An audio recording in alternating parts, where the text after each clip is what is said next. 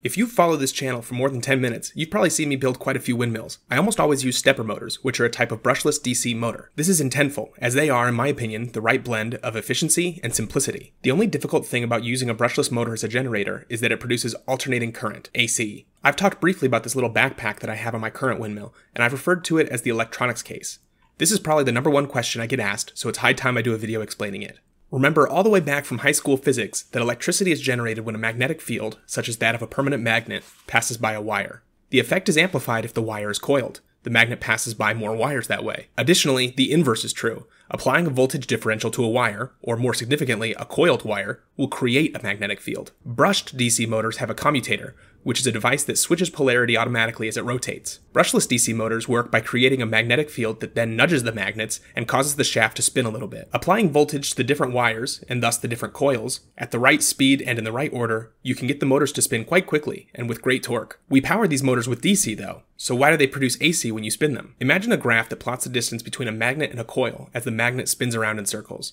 As it comes from the furthest point, the plotted line is rising, all the way until it reaches the closest possible point, at which it falls until it reaches the furthest point again. This line is just a sine wave, just like alternating current. The process of converting this alternating current to direct current is called rectification. I'm going to show you some rectifying circuits that anyone can make. Let's go back to the plotted graph that I talked about. You can see that sometimes the voltage is positive, which is fine, but then later in the graph, the same wire that was just carrying the positive voltage is now carrying a negative voltage. That's no good for our purposes, as that would probably fry a lot of components. Using math, the way we might fix this graph is just by putting the sine wave function inside of a function that takes the absolute value. That way, when the voltage would have gone negative, it goes positive again. So how can we create a circuit that does this? I'm going to show you 2 ways. The first is slightly more challenging, but uses cheaper components and is more intuitive. If you get confused, don't worry, because a simpler solution is going to follow. This is a diode. A diode is a component that allows current to flow in one direction, but not in the other. You are probably familiar with a light-emitting diode. LEDs only allow current to flow in one direction. If I hook it up to this battery backwards, nothing happens. Current cannot flow.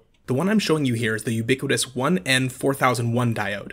The polarity is marked by that little silver strip. The end that the strip is closer to is the direction that the electricity can flow. This is the diagram for it. They're very cheap. I bought this bag of 100 of these diodes for just over $1. Hopefully you're putting together where I'm going with this. Since the current can flow in one direction in the diode and not the other, we can arrange them in an array such that no matter what signal we give to the 2 inputs, the 2 outputs will always be one positive and one negative, our direct current. It's not going to be terribly stable or regulated, but we can deal with that after we build it. This next part may seem a little bit pedantic or redundant, but I just wanted to cover it because I was never formally trained in all of this, and when I was trying to do my own research, I found it very confusing. So I want to make this as clear as possible for other people who might not be electrical engineers. So what we're doing, the goal is to make something that can perform a task that is called full wave rectification. Full wave because it's using both the positive and the negative cycles of the AC signal. There is also half wave rectification, which allows the positive phase to pass through, but not the negative phase. So it just, you waste it. The thing that we're building to perform the task of full wave rectification is called a full bridge rectifier. Bridge is the name of a configuration of circuit, and this circuit happens to be in a bridge configuration. It's called full because it's doing both cycles, the negative and the positive, of the AC signal. Often you'll hear people just say bridge rectifier, but it's often implied that it's going to be for full phase, right? Full bridge rectifier. Also, since the motor has 4 wires, right? You have 2 pairs of coils. You're going to need to build 2 full bridge rectifier circuits, one for each of them. So the circuit is very easy to build. Take 2 of your diodes and have them such that the silver parts are both facing the same way, and twist those together, okay? Just like that. You can see silver on silver. Take 2 more, both facing the same direction. Twist these ones so that the black parts are together. So now you have 2 pairs of diodes, one where the silvers are touching, one where the blacks are touching.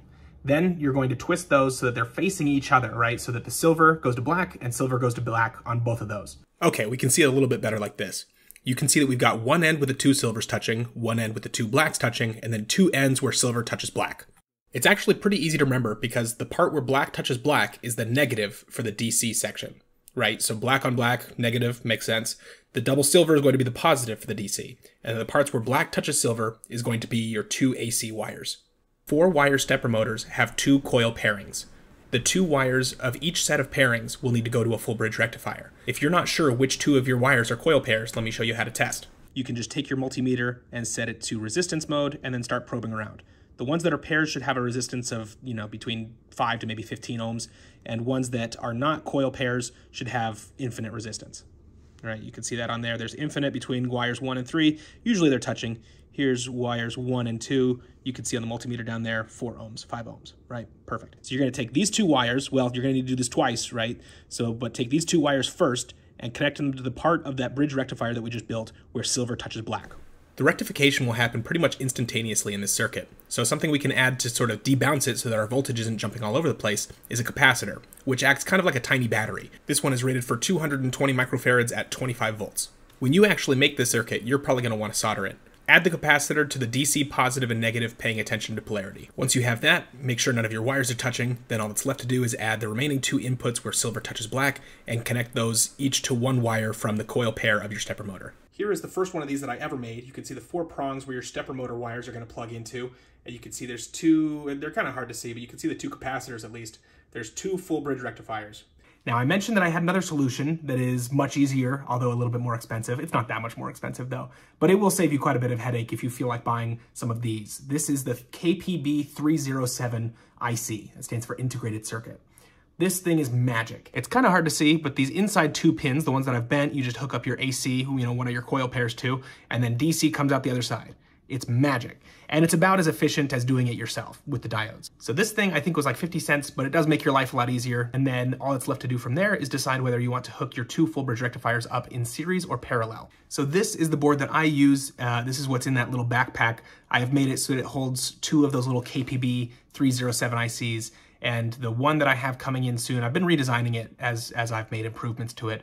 But the one that I most recently designed has a switch so that you can switch between parallel and series modes, which I think is pretty cool.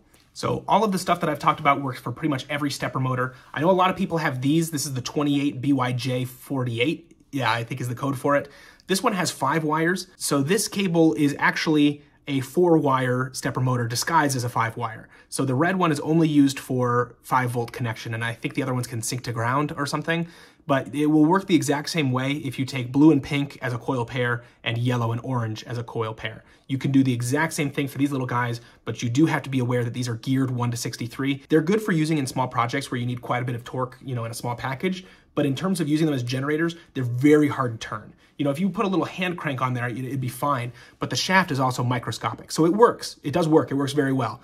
But I personally have found it a little bit more difficult to use. Although comparatively with price, it's not even a competition. These things are dirt cheap. So for that consideration, these might be the victor. Let me know in the comments if you have any other questions. I respond to every single comment that I get on all of my videos. I hope you learned something new from this video, and I hope that you go and build some exciting things and send them to me because I love seeing you guys' projects. Thank you again for watching. Please subscribe if this video helped you out, and I hope you have a wonderful day.